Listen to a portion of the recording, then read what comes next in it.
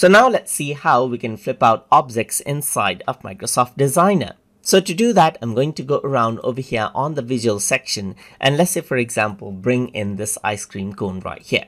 So if you want to go ahead and flip this out, then all you need to do is you need to right click, and over here you can see flip is an option. You can go around and flip it horizontally right here. So now you can see that the pink ice cream is on the right hand side from the left. You can also go around and flip it out vertically, as you can see, just like this. You can also go around and bring in any image right here, just like this, and then you can go around and flip it out. Let's say, for example, you can right click, go to flip, and flip it out vertically right here, just like this.